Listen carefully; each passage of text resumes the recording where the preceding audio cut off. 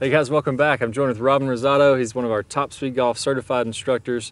And we got a really difficult lie here. We're on some hardpan. So what are the steps we need to go through so we can hit it nice and clean? We don't start chunking them or flipping them or doing any of that kind of stuff. Definitely. So our first step you want to do is our club selection, what we want to use for a club. I see a lot of people, what they do on this hardpan is actually still take like a 56, what they're going to normally chip with, and a 60. And the next thing you know is that some of these guys, unless you're really good, is they kind of chunk it, maybe they'll thin it over. So the reason being is let's take like a 9-iron or pitch wedge, a little less lofted club, and you don't want, the reason why is those wedges have a really sharp leading edge into it, right? And so that brings that kind of chunk, and then if you start chunking it, then you get a little scared, then you can come up and about flip it, and then you blade it over the green. So definitely don't want that. So our first step is our club selection. So I think we have a 9-iron here. Okay. And then our next step, what we want to do is transition and going into our ball position where we want to have it in our stance. So let's put it right in the middle of our stance there. Good. And the reason being is why we have in the middle of the stance is so you can kind of just brush it off the turf, right?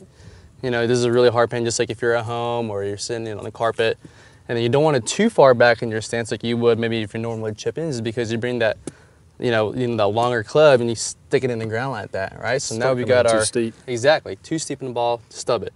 So we got our club, now we got ball position, and now let's talk about our grip.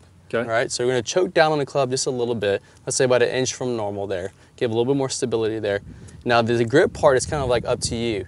If you want to take your normal grip, how you normally will for chipping, or you normally hit a full shot, or a putting stroke, the reason why is because this shot is pretty dead hands, less wrists, more arms and shoulders into it. Okay. So if you want to take that putting stroke or your regular grip to get that feeling of kind of brushing it one piece together. So, so now we've chosen our club, right? We've got our 9-iron, 8-iron pitching wedge, right? And now we've done our ball position, right? Middle of our stance, so we can brush it. We've done our grip, kind of choke down a little bit, putting stroke or normal grip. And now our final step, so I'm gonna have you hit it there.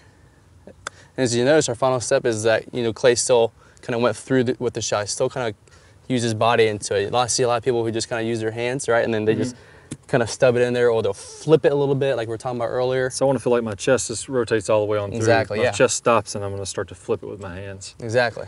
Yeah, so just to review our steps is club selection, ball position, our grip, choke down a little, take that putting stroke or regular grip, and next thing is to keep going through with the shot, getting that chest and that belt claw at your target. Yeah, so thanks, Robin. That's going to get you some nice clean contact, get the club coming in level with the ground. You guys are going to hit those good, clean shots. We'll see you soon.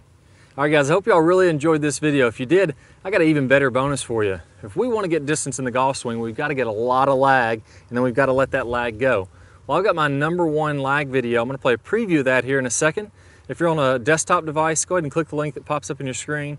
If you're on a phone or a tablet, click the iCard that's somewhere on your screen right now. That's going to take you to where you can get instant access to that full video.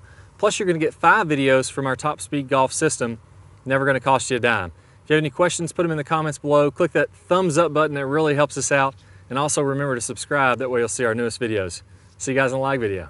Hi guys, and welcome back. I'm Clay Ballard, and in today's video we're going to talk about one of the absolute worst drills for creating lag. It's a very common drill that I see. And in this drill, what we're going to do is we're going to set the wrist very early to create an angle of lag, and then we're going to try to hold this throughout the swing. It's one of the worst things that you can do to build lag. I'm going to talk about the science behind why this is the case, and I'm also going to give you a great drill to help you improve your lag, all in this video. Let's go ahead and get started. If I do it this way versus holding that position, exact same thing happens when we're building lag in the golf swing. So what we want to do is throughout the swing, I want to have a very low and wide takeaway. So I'm not going to set my wrist early at all.